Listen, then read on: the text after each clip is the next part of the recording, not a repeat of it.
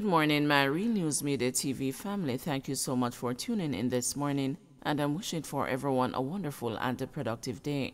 And in the news this morning for December 8, 2023, mother allegedly throws a baby girl to death during argument with her spouse in St. James. A 5-month-old girl is dead while her mother is facing charges in a suspected case of infanticide. According to the St. James police, the baby was allegedly thrown from the third story of a concrete residence in the Marathon community on Wednesday evening. It is further alleged that the child's parents were engaged in a heated argument where the father refused to discuss their relationship. The news understands that it was during this time that the child was allegedly thrown from a roof by her mother, who then went to the second floor to consume bleach before leaping from the building. The incident was reportedly witnessed by the woman's 8-year-old daughter, and an alarm was raised. Both the mother and the infant were urgently taken to the Falmouth Hospital. The child was later transferred to the Cornwall Regional Hospital due to the severity of her injuries, which included significant trauma to the side of her head, said the police. The infant was pronounced dead at the Cornwall Regional Hospital on Thursday afternoon. Police investigations continue as the community seeks to come to terms with this tragic event. Mental health professionals have been called in to support the affected family and the residents, the police added. Man killed after alleged confrontation with the police in Westmoreland. A man was shot and killed in an alleged confrontation with the police and a firearm seized in Little London, Westmoreland on Thursday. The identity of the deceased is not yet known. According to the police, the incident happened just before 1 p.m. His death comes just days after the police reassured the citizens and the business owners in Little London and the Negril that they were ramping up assets in the space following a spate of robberies and murders. It's only a matter of time before we crush this latest surge, which is being committed by greedy, reckless terrorists who are hell-bent on creating mayhem. I want to assure the residents and the citizens of Westmoreland that we will not rest until this is accomplished, said the Deputy Superintendent of Police in charge of operations in the Westmoreland Police Division, Adrian Hamilton, last week.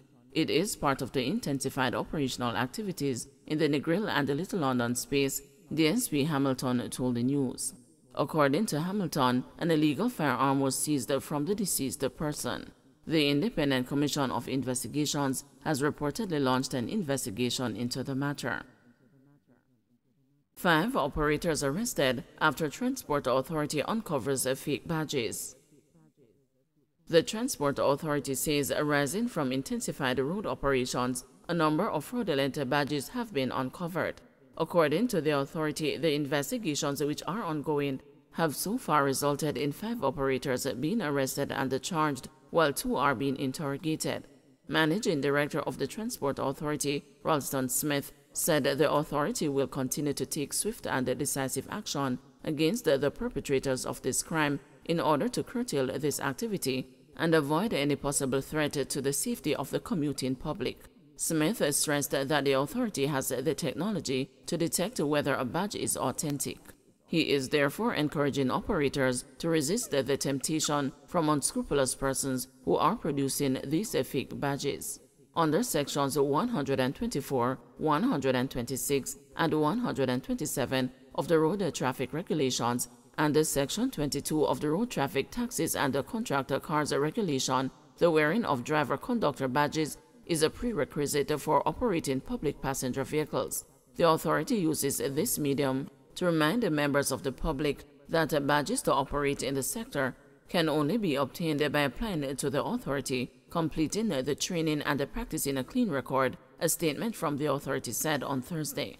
The Transport Authority is therefore reminding commuters to report suspicious incidents or infractions by calling toll-free 1-888-991-5687 or 876-926-8912, or WhatsApp images or videos to 876-551-8196 or 876-279-8515. All complaints should include the license plate numbers, the routes for the vehicles, or the location of the incident. Commuters may also download the Drive Safe Jamaica and the TravelPal apps from the Google Play or App stores to submit their complaints, it added. Meanwhile, the authority is urging public passenger vehicle operators to use the legitimate means to apply for and to collect their badges. Body found in Petersfield, Westmoreland. The body of a man was found in Petersfield, Westmoreland on Thursday morning. He has been identified as a 33-year-old Dwayne Williams, otherwise called the Monkey Man, of Pullet Lane in the community. His upper body was discovered to have multiple stab and chop wounds, the police said. According to the police, Williams was last seen around 10:15 p.m. Wednesday. Reports are that residents stumbled upon his body about 8:30 Thursday morning and summoned the police. The now deceased was taken to the hospital where he was pronounced dead. Investigations are ongoing. 2 men held with U.S. currency and credit cards in Montego Bay arrested. 2 men who were reportedly found in possession of United States credit cards and the U.S. $400 were arrested Thursday morning at the Saxor International Airport in Montego Bay, St. James by members of the Lottery Scam Task Force. The men have been identified as a 27-year-old Highwayne Fuller of Haddington, Kinloss, Trelawney, and a 32-year-old O'Dane Lawson, a lifeguard of Jungles, also in the parish. Reports are that between the hours of 6 a.m. and 8 a.m., an operation was conducted at the airport where the 2 men were reportedly seen acting in a suspicious manner. A police report stated that the men were observed withdrawing money at an automated teller machine which dispenses U.S. currency only. The men were searched and were found with U.S. credit cards bearing the names of people living overseas, along with U.S. $400 and ATM receipts showing the withdrawal. They were arrested and charged for the offense of possession of an access device. Omar Collymore, accused of wife's murder, to stand the trial in February 2024.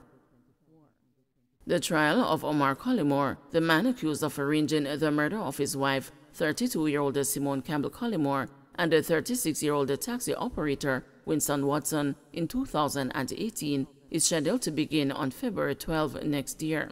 The trial is expected to last 15 days. This was disclosed Thursday afternoon when Mr. Collymore and his co-accused Corey Jonas, Shaquille Edwards, Michael Adams, and Dwayne Pink appeared in the Home Circuit Court. They are to reappear in the Home Circuit Court on February 7 for the continuation of a trial readiness hearing. The accused men were subsequently remanded. Meanwhile, Mr. Adams and his attorney, C.J. Mitchell, are to return to court on January 11 to address concerns about his medical condition. It was reported that on January 2, 2018, Mr. Watson was transporting Mrs. Campbell Collymore home when gunmen opened fire on the vehicle along Stanley Terrace in Red Hills, St. Andrew.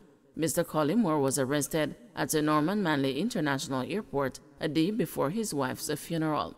In March 2021, one of his co-accused, 24-year-old Wade Blackwood, was sentenced to life imprisonment after pleading guilty to killing Mrs. Campbell Collymore and Mr. Watson. UHWI Board dissolved following meeting with Health Minister. The Ministry of Health and Wellness says the board of the University Hospital of the West Indies has been dissolved following a meeting Thursday with Health Minister Dr. Christopher Tufton.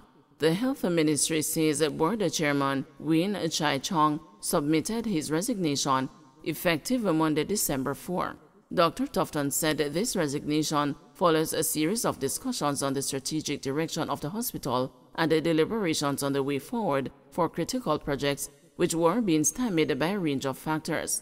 The chairman did tender his resignation, but this came as a result of a number of conversations that we've had, a series of conversations around a number of issues related to functioning of the board, the strategic direction, and some of the things that we wanted to achieve, which were being stymied by a range of factors. So that resignation came out of that. Now, I commend him for the role he has played, for the leadership that he brought during the period of time. But the truth is that there were some issues that were unresolved and appeared to have become almost chronic in terms of the resolution.